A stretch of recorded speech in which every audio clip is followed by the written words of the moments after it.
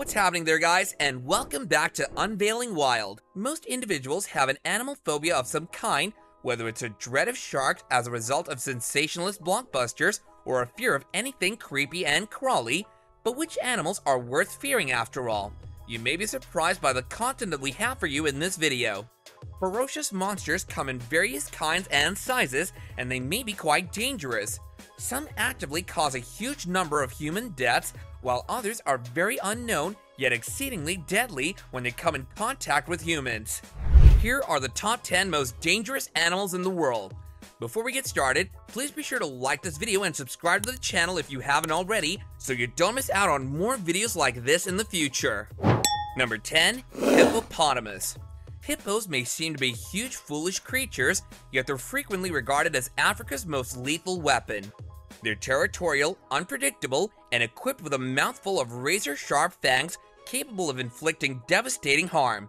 If their domain is invaded, whether by a crocodile, another hippo, or a boat full of people, they will fight back vehemently. Hippos attack with canine teeth over 2 feet long and a pressure of 2,000 pounds per square inch when they attack. To put it into context, a lion exerts half this much pressure when biting its hardest. As if that wasn't enough, hippos sweat a crimson liquid that resembles blood, cementing their status as the world's most metal mammal. Number 9. Box jellyfish. These translucent, virtually invisible crustaceans are often seen floating or extremely slowly swimming at speeds of up to 5 miles per hour in Indo-Pacific seas, and the National Oceanic and Atmospheric Administration considers them to be the world's most poisonous marine species. Up to 15 tentacles may grow up to 10 feet long in their eponymous cubic frames.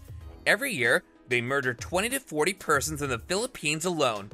Those who are fortunate enough to make it to the hospital and obtain the antidote may feel significant discomfort for weeks later, and the creature's tentacles may leave them with ugly scars. Number 8.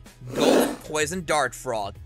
Poison darts are a huge and varied collection of brilliantly colored frogs, with just a few species posing a serious threat to humans. The golden poison dart, which grows about 2 inches long and lives in a restricted region of rainforest along Colombia's Pacific coast, is the most lethal, roughly the size of a paperclip. Its poison, batrachotoxin, is so strong that one frog may kill up to 10 mature men with just 2 micrograms, roughly the amount that would fit on the tip of a pin, being enough to kill a single person. But the amphibian's poison glands are situated under its skin, so even a little contact might cause difficulty. It's a little surprising that for millennia, the indigenous emperor people have infused the frog's venom into the points of their hunting blow darts.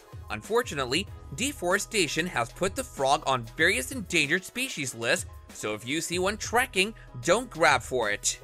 Number 7. Saw-scaled viper from India. While many snake species have enough venom to kill a person, not all of them use the multi-layered strategy used by the Indian saw-scaled viper. These reptiles, sometimes known as the small Indian viper or the saw-scaled viper, dwell in some of the most densely inhabited portions of the region they inhabit, which extends far beyond India. They manage to stay unnoticed by blending with the arid environment with their natural camouflage. Because the snakes are most active at night, listen for their protective sizzling sound, which is caused by a behavior called stridulation, in which the snake coils and rubs its scales together. Even with a warning, saw-scaled vipers are exceedingly aggressive, with each bite delivering more than double the deadly amount. Fortunately, anti-venom is available. Number 6. Pufferfish. Blowfish, otherwise known as pufferfish, may be found in tropical oceans all over the world. Though they're the world's second most poisonous vertebrate after the golden arrow dart frog, they're arguably more dangerous because their neurotoxin called tetrodotoxin is found in the fish's skin, muscle tissue, liver, kidneys, and gonads, all of which must be avoided when the creature is prepared for human consumption. While natural encounters with pufferfish are undoubtedly perilous, the risk of death from eating one rises in nations such as Japan, where it's regarded as a delicacy known as fugu and can only be cooked by professional certified chefs. Number 5. Inland taipan viper. First, the good news. Inland taipan snakes, called Dandrobilla by Aboriginal Australians, are reclusive, docile snakes, unlikely to get aggressive with humans without cause. The bad news is that when people sneak up on inland taipans or try to handle them, they're well equipped to defend themselves. The venom of inland taipans is considered the most toxic of any snake on the planet, and they strike quickly and accurately when the need arises. And did we mention that they evolved specifically to bring down mammals? A single bite has the capacity to take out 100 grown humans, causing organ failure, convulsions, and paralysis until death occurs. Number 4. Wandering spider from Brazil. If the spider's size, which could grow to be 5 to 7 inches long, isn't enough to give you a heart attack, its extremely deadly bite would. Most spiders carry poison in their fangs, although they aren't known to bite humans. The Brazilian wandering spider, however, is not one of them. Worse, this spider often plays true to its name, wandering into heavily populated regions in search of dark, comfy places to hide, such as the insides of shoes, garments, log heaps, vehicles, and other places where humans could insert their hands. Number 3. Stonefish. It's by design that the most poisonous fish known to humans is easiest to overlook. From all, stonefish are called this after their resemblance to rocks, resting perfectly motionless and blending neatly into the bottom, where an unwary foot might easily tread down on their dorsal fins, primed and ready to strike with deadly neurotoxins.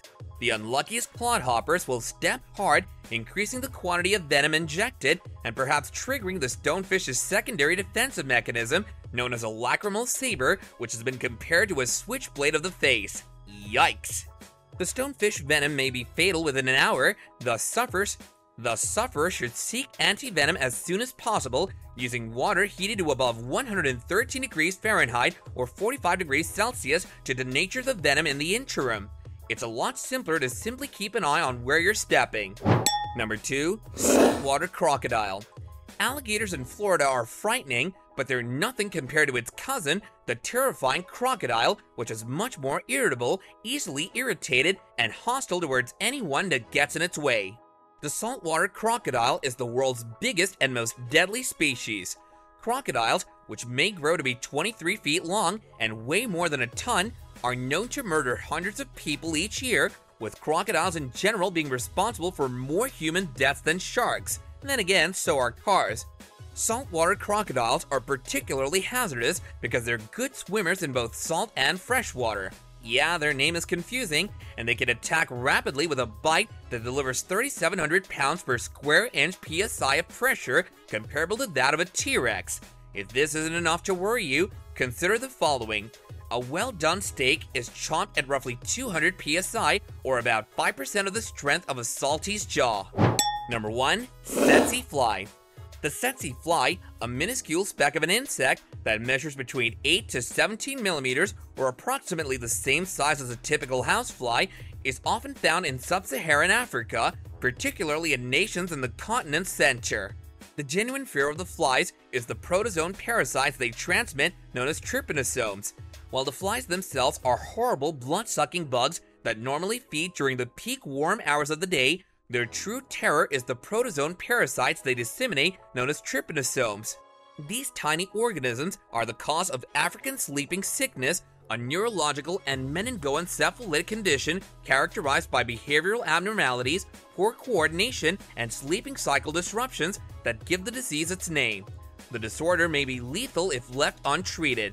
While there are no vaccines or medications available to prevent infection, wearing neutral-colored clothing, as the tsetse fly is attracted to bright and dark colors, particularly blue, avoiding bushes during the day, and using permethrin-treated gear in more remote areas are all effective methods of protection. And that's all we have for you guys in today's video. If you enjoyed the content of this video, then do let us know by leaving a like, and if you wish to be notified of more such content in the future, then all you have to do is subscribe to our channel and hit that bell icon. Until next time, take care and goodbye.